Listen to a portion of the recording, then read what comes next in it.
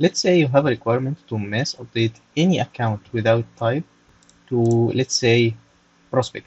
So if the type is blank, mass update them to prospect.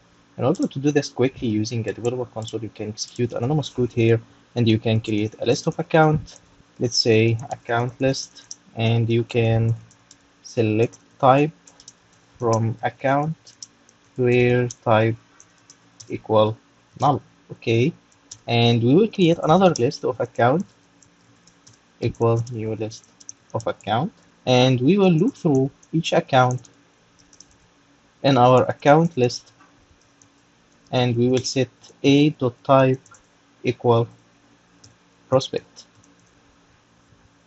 Okay, then we will add our account to this list. Okay, dot add account A, then we will update our list.